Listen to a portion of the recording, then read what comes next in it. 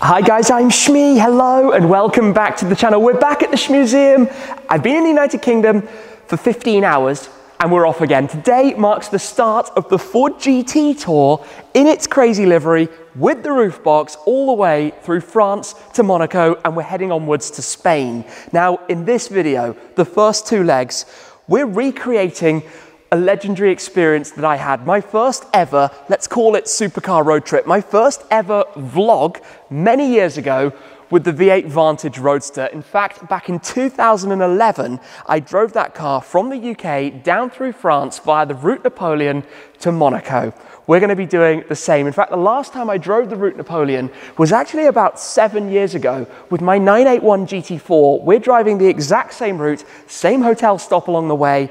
That was what, 7 or 8 years ago, picking that car up. We're now redoing it literally actually 8 years ago. Time flies by. There are, however, potentially a few challenges awaiting us to do with roof box, wrap, suction mounts, Ford GT, small fuel tank. Yes, come along for the ride and see how we fare on the way from London to Monaco in the roof box equipped Ford GT down the Route Napoleon. I mention problems because if you followed any of the journeys with this car since I bought it almost 5 years ago now, which is crazy. Of course, underneath it's red and gold, and we'll touch more on that in a moment. On a road trip, there are a few major issues. Number one, there's next to no luggage space. And when I say next to no luggage space, if you've never seen it, let me come and show you the amount of space that you actually have in the boot or the trunk of a Ford GT. It's that. One little bag, that's all you're getting in there. So if you want to take this car on a road trip, you need a solution. The solution we have was to fit a roof box on the top, the same roof box that I actually had on the roof of my Ferrari SF90 Stradale on the winter tour. It's painted in the same blue electrico underneath. But then the beauty of this is that inside here, as you can see, you can actually take a decent amount of stuff with you. We've tried to pack very light, soft bags, bright blue bags, of course, because Shmee 150, and I'm hoping that's going to work fine. I'm really hoping. So that's problem one resolved, additional storage space. Problem two, fuel tank capacity. Now, on a long run, in this car, 150 miles, 250 kilometers, which means very regular stops. That's probably a good thing because it means we can regularly check on how the roof box is holding on. But it's definitely interesting. Now, part of what we're doing, of course, is to head to Spain for Supercar Owners Circle's Spain weekend. The livery on this car is a pop art by the artist Lhouette. It brings together so many retro things, so many throwbacks, and the original artworks that produce this wrap, which we have an example of just over there, are actually going to be auctioned in a couple of months to raise funds for the mental health charity Calm, the campaign against living miserably. A super cool thing to be supporting. So we're taking the car with the roof box wrapped exactly the same all the way through Europe to hopefully raise awareness for all of this too. I think we're pretty much ready to go. The other cars are all parked up here. Like I said, I've literally just got back, seen what's what, and off we go again. But yeah, I think it's time. Ford GT road trip, and I want to bring you guys to the Route Napoleon. It's an amazing road. We'll talk more about it when we get there, but first, it's a long journey. A couple of hours to the Eurotunnel, crossing to France, about 7.5 hours to our hotel later on tonight, wake up in the morning, couple of hours to the Route Napoleon, then probably another 8-hour drive again tomorrow. So many, many hours on the road, 17, 18 hours. It's about 3 or 4 more hours than the direct route to Monaco, and that's probably, I'm guessing here, 700 or 800 miles. It was the running in tour on the GT4 trip. I will never forget that. Picked it up from the dealer in the UK at 9 AM, hit the road, met up with various of my friends. We had Paul, Supercars of London, Sam, Seen Through Glass, Seb Delaney, also just Jason, and we drove all the way across France, literally in the first 2 days, doing 1,000 miles down to Monte Carlo to bring the Blue Crew together. The first time we ever had all 3 cars of the Blue Crew in one place. That is a throwback and a half, but it's time to go. Let me tie up a few things and then we're hitting the road.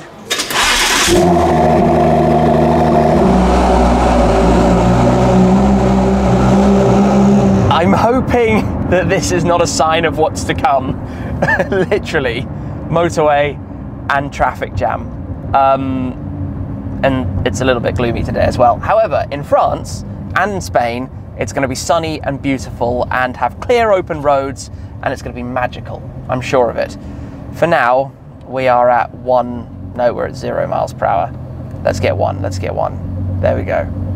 Magic. So we're going to take this car through 10,000 miles on this trip. It's a car I have no intention of selling ever. We've obviously got the Quicksilver exhaust as well. We're going to hear plenty of that out on some nice roads. And that guy was just staring like, what on earth are you doing? And I suspect there are going to be a lot of people wondering, what on earth are you doing there? Look. Everybody. He didn't look very happy this morning. Rolco. He didn't look happy at all.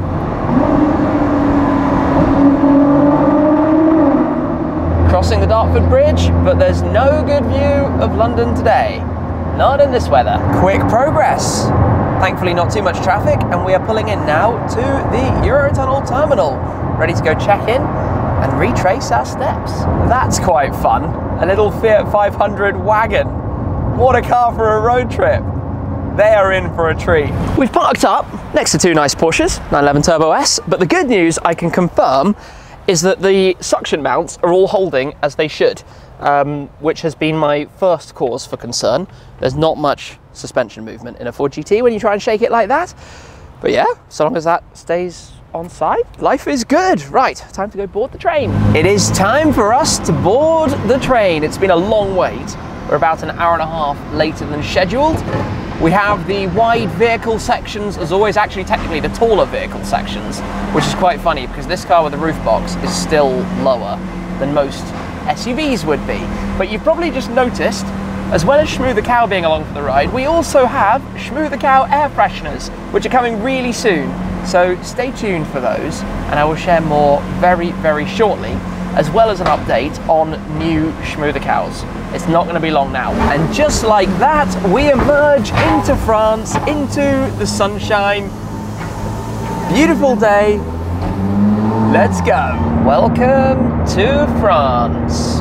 This is where I get to feel very smug as we arrive at the first télépéage toll as you go through France. In fact, I have a little cubbyhole storage just below my seat. And in here, if I can grab it, I have my telepass, which you basically hold up or can stick to your windscreen. And if there's a queue in the normal traffic lanes, you can go straight through like this and bingo, done. Nice and easy. I do actually have, I think, a referral link for that if anybody wants one. It saves you some money as well. So I'll pop that down below if I can figure that out. For now, back on the motorways, auto routes, where in the rain, the speed limit goes down, and there's a really big peculiarity of the Ford GT that I want to show you here. On the dashboard, where you have the gauges or the trip information at the right, if you have that up, you can't have the kilometre per hour display. You can't have that and kilometres because it's miles by default, even though these are built in Canada, where kilometres is the norm. It is what it is. We've got Waze, it gives me one here. I've got the live GPS, and we've only got 5 hours 45 to go. It's all good, let's crack on. The first of what will no doubt be many fuel stops, which is actually not too bad. To be honest, we've been driving so gently since this journey started that the fuel economy is vastly better than I thought. We'll have a recap at the end of the tour to see what it actually does. Fast forward and it's deja vu. A couple of hours later, 333 kilometers later, it's probably the highest mileage this car will ever do on a single tank, I would expect. Cruising on cruise control the whole way, and a very expensive price per litre later, although we now have a full tank in here, which is what we need for the onwards leg. There will be one more of these before we arrive tonight. Something quite funny about the Ford GT is this. They call this a sun visor. It does so little because it's not even very long and it doesn't fold down very far. I mean, on a car like this, it's not really what it's about, is it, at the end of the day? At least we've got something. Obviously the car is now covered in grime from the weather earlier, covered in bugs because we're splatting them non-stop as we drive, but I guess somewhere along the way is going to be an attempt at a car wash. It's the third time. We've done about 250 kilometers on this tank. We're not completely empty, so in theory there's a little bit left. Is it going to start? Yeah, there we go. The funny thing about this guy is definitely staring down anybody who's following us. But regular visits to the petrol stations, gas stations, when you're in a Ford GT, very regular. I'm super pleased with how it's going today, and tomorrow is the exciting day, which is coming up for you guys in a moment. So we will blast the final leg. We're very near Lyon now. We left home I want to say about 12 hours ago, 11 hours ago, time change, 1 hour in the meantime. So 11 and a half hours on the road today. That's a long stint. We have arrived here in Lyon. In fact, we are right beside some water. Sorry, you can't really see all that much given we are here at night, but we're going to the exact same place where we came with the GT4 8 years ago to find the hotel garage and go get checked in. You're gonna have to take my word for it that the gaps on each side of the car were like this. We took it very gently, no video, because being distracted doing that would be a disaster, and there was a car trying to follow me in as well. Anyway, time to get the roof box unloaded, go have a good night's rest, because tomorrow on the Route Napoleon is going to be epic. Bright and breezy, today we drive to Monte Carlo. In fact, the last time we were here, I had a bit more of a think about it. I parked my GT4 with Sam's F-Type on what are now their electric car charging spaces. Obviously, nearly a decade ago they weren't. Paul parked his Lambo just around the corner. But it is GT time. We've loaded all of the bags back into the car. We'll get it started, try and squeeze out of this, as I said last night, very narrow garage. And then, yeah, a couple of hours down towards the Route Napoleon.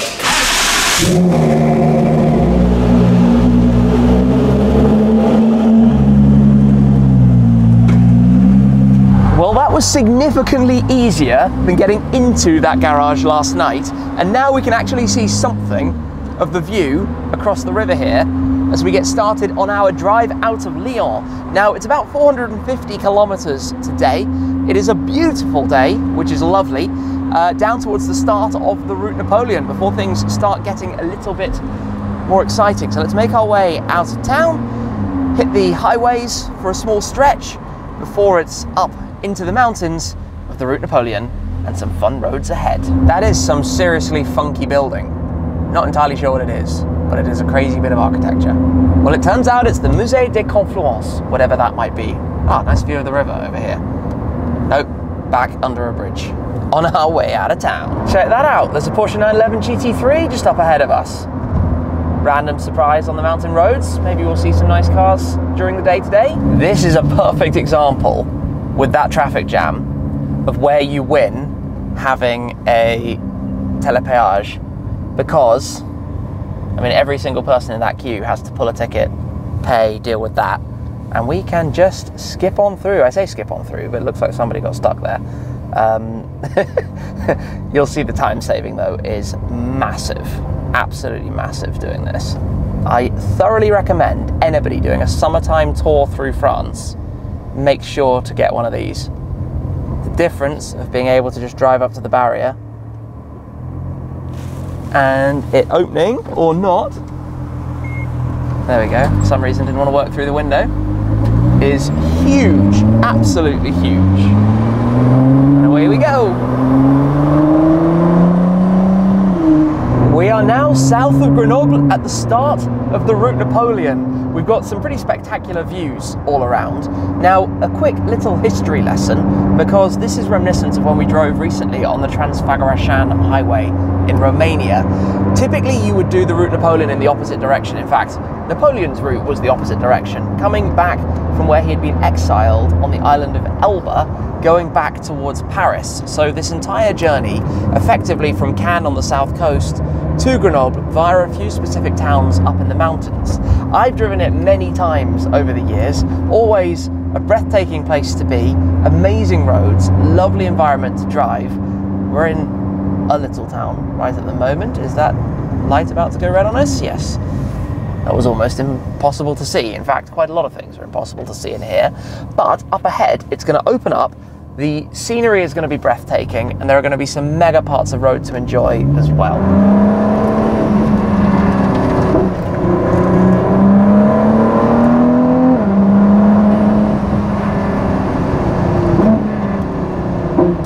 Now this is fun, hairpin to hairpin, going down the hill. Look at the views that we have, and in fact, this exact piece of road is where, way back, I guess in 2013, I filmed in my Audi R8 V10 Spider at the time, driving also with my friend Sam Moores with his Porsche Boxster.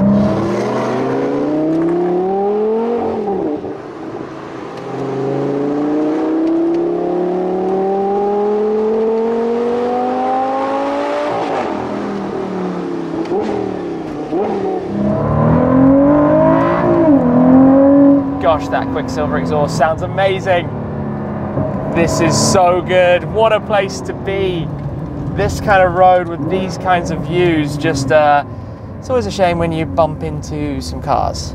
Not literally speaking, of course, but following these cars down the pass. It might not be the most picturesque spot to have parked the GT, but there is a reason we've stopped in this lay-by, having just driven down that pass up on the other side. In fact, you can see the road coming all the way down, and that is because on that tour back in 2011 with the Vantage Roadster, I have a picture of it right here on the exact same spot 12 years ago. I feel like I need to do this trip again with the Vantage Roadster, maybe back with my friend Alex Smolik, who joined me on that particular tour. And obviously I've driven up and down this plenty of times. We were just stopped in a lay-by around the corner down there with the Audi when we rigged up the cameras for that. But it's a bit of a blast down memory lane, really. Just never would I ever have thought back then, when I'd stretched myself into the Vantage Roadster, that eventually I'd be here with a car like the Ford GT, wrapped like this with a roof box on it, on my way down to Supercar Owners Circle in Spain. It's a little bit crazy, really. It's very, very crazy, but many more nice twists and turns await us further on, so let's continue. I love this. The Zoe is on it. That's some local knowledge right there. Little underpowered electric Renault Zoe, and is the fastest of the bunch. Amazing. I think we're gonna pull in here. This is a restaurant with a decent car park. Can we squeeze somewhere? Where can we stop? I'll figure this out. A quick lunch stop. We come back out, and in front is a Huracan Performante Spider, which is a very nice car to be enjoying driving these roads in, for sure. Anyway, the road ahead of us is actually much further than I realized. It's probably about 4.5, 5 hours from here to Monaco. There are some really nice sections ahead, so let's get a move on.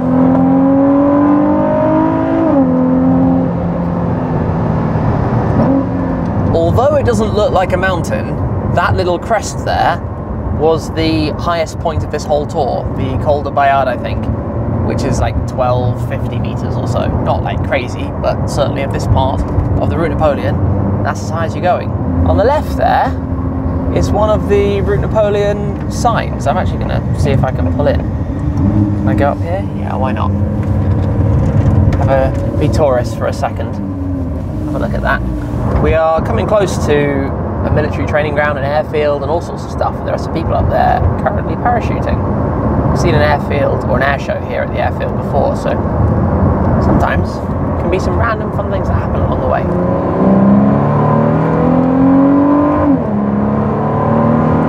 I think we're going past the aerodrome now, just alongside us. A whole lot of little planes and things around. I'm just, oh, literally one. Up it goes. There is a castle up on the hill. In fact, there are lots of those kind of things around here. This is really starting to become my kind of road. Remember, it is a road. I've driven this car at the Nürburgring, at Silverstone, at Hockenheim. But opening the revs up as we go up here towards what I know ahead of us is going to be really quite unbelievable. It's pretty cool. Reminds me of driving this car in Sardinia.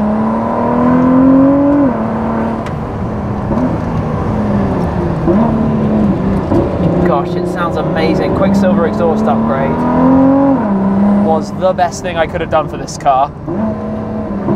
Let's see if it's going to open and we can squeeze by somewhere. As we come up through the top here, check this out. How cool is that? The way it goes literally under the rock. What a view, especially out to the right through the canyon. Oh, this is crazy.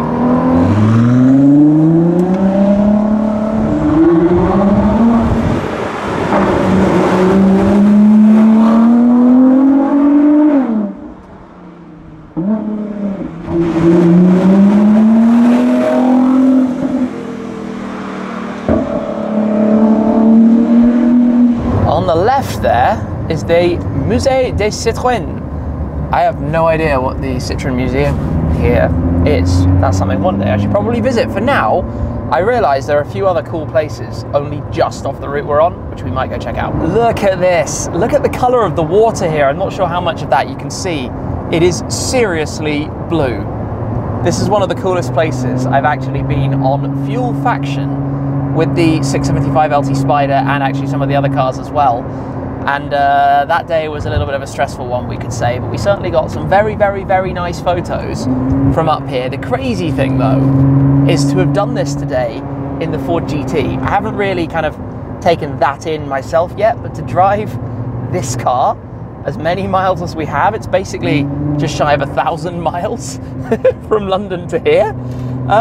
Yeah, kind of can't believe we've done that and that we've got it here with these views. Like, what is this place? We've got ourselves a tunnel.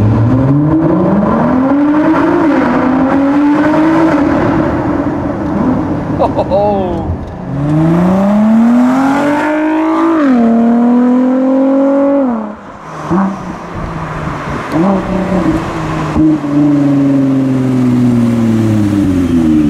Well, this is absolutely a view and a half. What a place to have diverted just to come and take a quick look and to be here with the GT. I've said so many times this is a permanent Shmeemobile, and it's about having these memories, getting the car out, driving it, not just leaving it as a garage queen, doing some more miles with it, and every car that goes past toots or waves or takes photos, because you just have to see this thing and listen to it idling just at the moment. It sounds amazing with the new exhaust system. What a car to do this with. Case in point, even the lady that just pulled in is taking a photo. Everyone does. Everybody that goes past. From tunnel to tunnel. First gear.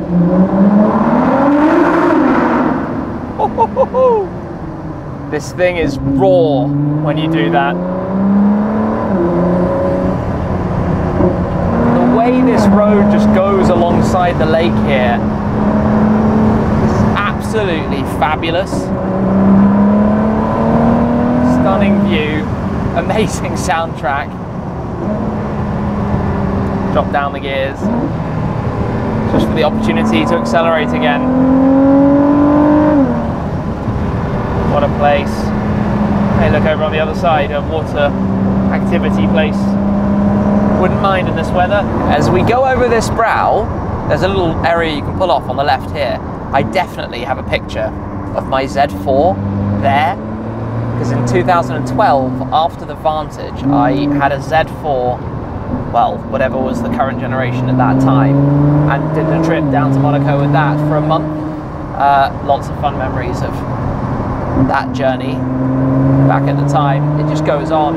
Funny story for you, about 50 meters behind me, where we're driving at the moment, is where on that trip with the Vantage 12 years ago, a Carrera GT came the other way. Just driving here, between the trees, a CGT popped by, and even funnier is to think about respective values of these cars since, because back then a CGT was worth £250,000 and would now be worth £750,000 maybe, whereas the Vantage was then worth £70,000 and is now worth £40,000. They kind of went in opposite directions. Anyway, fun memory, didn't catch it on video back then at all, so nothing to share with you of that. Just that I remember seeing it and I have that memory vision in my mind from back then, and I guess we'll never forget that kind of thing, because how cool was it to see a Carrera GT coming along here. The Mediterranean has emerged, a view out towards the sea. Presumably down there is either Nice or Cannes or something like that, and then this up here, by the way, is actually a prison. A prison where the prisoners have the most amazing view. Sometimes you just regret following your navigation system, and as much as I love driving with Waze, this isn't smart. In a really wide car like a Ford GT. Oh, jokes, where am I going? And why am I coming here? Oh, well, we found a supermarket, if we need anything. Okay, we're in grass at the moment. Yeah, maybe to the right here. Just heard a guy shouting when he saw the car. All right, south of France, and it's tiny, tiny, tiny little roads and hairpins and difficult garages are all pretty much the norm. This is the exit for Monaco. I haven't driven into Monaco this way for a very long time. We have a last péage, made a lot of use of these on this journey. I say these, I've actually got a couple of them for when we're doing tours with multiple cars, but it has made it significantly easier than it would have done otherwise. And we're now arriving at the land of the supercar. You know, when we get into Monte Carlo, that is where you have so many crazy cars everywhere. So we've got multiple lanes. Now let's follow the Fiat 500 into this one. Are we ready to beep? They beep quite slow today, but there we go. We are through, down the hill. Let's go to Monte Carlo. We're not quite there yet, but we are in a bit of a traffic jam, which I guess is quite normal. I think, there we go, on the left. Principality of Monaco. We have arrived. We are actually going this way. Gotta make sure I drive, there we go, we've got Monaco flags and the crest and all sorts. This is all quite new. I haven't been here for a long time, a good few years, and they keep changing the road network. They've done a lot of renovations, so the way that you actually enter the town has changed dramatically. This is familiar, this bit's certainly the same, is it? Well, no, it's a building site. I was about to say it's similar to how it was. It used to be like a bus turnaround place. Anyway, let's head down to town. We did actually, off camera, just see a Ferrari Roma in Rosso Dino, which is the colour of my 296 that is obviously waiting for us at home. That's a police pole. Okay, well, down we go. Lambo, Aventador, and there are also a ton of new buildings going up. You can see vastly less from here than you used to be able to. 4x4 squared. There's another Aventador. Given that Aventadors with their single clutches are pretty horrific to drive in these kind of places, that's quite amusing. We're going to turn left here into Casino. This is not the first time this car has been to Monte Carlo. It's been here 5 years ago. 4 years ago, 2019. Hey, I like that. Hi Shmee, it's guys. Crazy. Not even sure what that is. But we will cruise on through. First time I've been here since the new layout of Casino Square. Lamborghini Urus. I'm just expecting nice cars here. But what are we going to see? Hurricane Spider. Welcome to Casino Square. Look how busy it is. Always heaving. I wonder if there's something going on. In front of us there's an SF90. On the right hand side, what's there in the lineup? Another Aventador and a 599. And there was definitely another Lambo. And on the left are a ton of Rolls Royces and Maybachs. Well, this is all very nice, isn't it? This new setup, the way you drive through. Cool. And this obnoxious thing is driving through. Obviously the F1 cars go to the left of us here, around the outside of this. And then I guess we're going to go for a ton of spotting while we're here. Hi. In the showrooms, what do McLaren have? I guess normal stuff by McLaren standards. Another Urus just pulled out in front, and also on the right here we have Ferrari. Anything interesting in Ferrari? I mean, of course there is, it's Ferrari. Aside from the 296 and the 812 undercover, there is an F40. And also, I can't quite see from where I am, but nice cars. An Aston Martin, and all the dealers, and all the cool stuff. Into the tunnel, but don't be too noisy in here, or I know you get in a lot of trouble. In fact, quite a long time ago, I actually did in my 675 LT, which was stock. I did a downshift in the tunnel in my LT Coupe, and trouble followed. As we go past the Monaco Yacht Club, what's lurking, what's lurking? It's too late. Too late? It's too early at night. Nice old Porsche, but not a lot else. And this is on the F1 loop coming into the harbour and the swimming pool area with the yachts looking unreal. There's a Ferrari lurking on every street corner. Although that's got a wing on the back, a little lip spoiler on the back of it. And on the left of me, hello, it's just yacht, yacht, yacht. Hey, this is a new car park. That wasn't there before. This was all like an outdoor parking area and it was a mess. So that is very helpful, although I have no idea if a car like this can get in. Well, a Murcielago going through is pure cool. Pure cool. I saw the satin grey and for a second I thought it might even be the Rebenton that I've filmed many times over the years coming through. The R35 and Murcielago. Good car vibes. G-Wagon in vintage grey. Well, that's very nice. Lovely. What a crazy day, a complete rerun of, well, a blast from the past, bringing cars down the Route Napoleon to Monaco and bringing this car back. I'd actually almost forgotten that it had been here before. I came out with it with the Lusso. I think that was my first Lusso, the same time that I'd taken it to Sardinia. But to be honest, to be able to drive so many miles in a car like this and not get out feeling completely done with it is quite remarkable. In the center, if you did a drive like that, it was intense, and obviously the Zenvo would be really intense as well. But this actually has quite comfortable seats and now quite a decent amount of luggage space. The other thing that's quite fun is on that trip, which was my first ever vlog road trip with the Vantage 12 years ago, the car went through 10,000 miles. We haven't quite gone through 10,000 miles, but it will happen on this trip. We're only, I think, about 500-600 miles short, something like that at the moment. So the countdown's 10,000 miles with the Ford GT, but the first 10,000, I'm sure there will be many more to come down the line. Of course, it will eventually be back in the red and gold, but for this tour, it is wearing Lhouette's pop artwork, which looks amazing, and the amount of attention it gets, it's almost overwhelming. It's almost too much. Oh, what a drive it's been, what a day it's been, what a 2 days it's been, but we need to go and have some dinner, get checked in and pack up for this evening. Absolutely exhausted. So thank you very much for joining this drive. I can't believe that I've been able to get this thing out on the road like this, to just do this. It's completely surreal. If you had told me back when I did that journey with the Vantage that a decade later it would be with something like this, on a drive like this, I would never have believed you. So thank you guys for being part of this. Thank you so much for being supportive of it all the way through, and I hope you've enjoyed today's video. That's it for now. Thanks for watching, and I'll see you soon. Cheers.